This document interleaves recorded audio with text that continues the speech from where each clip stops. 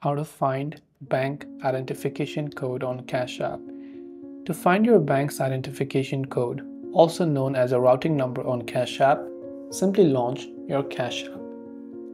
Then, what you have to do is tap on the home icon from the bottom left of the screen after you log in. Right at the top, you'll find the cash balance.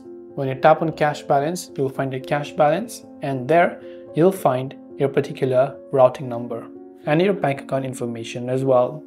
So sometimes it might be hidden, so you can often click on a small icon to copy these numbers directly to your clipboard and view it.